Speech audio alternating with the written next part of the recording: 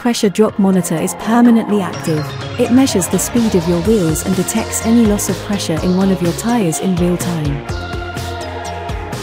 In the event of a drop in pressure, this indicator light is displayed constantly on the instrument panel, with the message inflate tire and in it.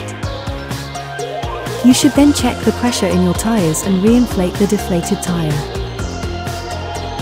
The pressure specifications for your tires are indicated on the bodywork, visible by opening the driver's door. Note that tire pressures should only be checked when tires are cold. Once the pressure has been adjusted, the indicator light on the instrument panel goes off after a few minutes of driving. You can reinitialize the tire pressure reference value to adapt to specific conditions of use. With no load. With load. On the motorway. Or after changing a wheel, for example. This procedure must be carried out after the pressures of all 4 tires have been checked. With the ignition on and the vehicle stationary, press this switch as many times as necessary to access the vehicle menu.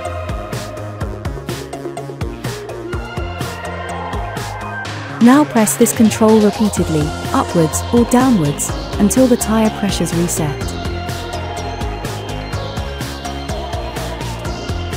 Then press and hold down this button for about 3 seconds to start the reset. Keep pressing the button until you see the message operation complete.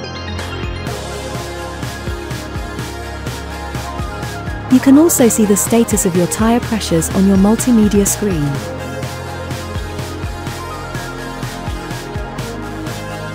Press Car Info. Vehicle, then tire pressures.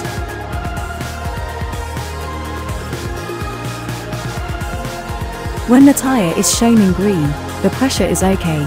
In orange, the pressure in one tire is low. In red, one of your tires is deflated or punctured. To reset the tire pressures from the multimedia screen, press initialization with the ignition on.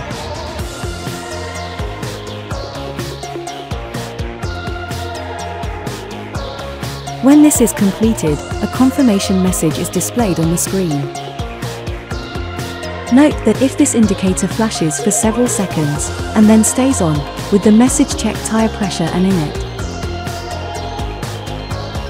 you must restart the procedure to reset the tire pressure reference value. If this light flashes for several seconds and then stays on with the message TPW unavailable, this means that an emergency spare wheel of a different size to the other 3 wheels has been detected. The function remains unavailable until the spare wheel is replaced with a wheel of the same size as the other wheels and the reset procedure is carried out.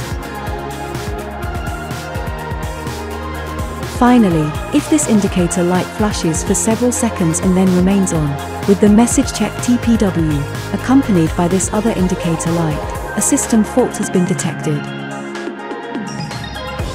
Contact a Renault representative to resolve the problem.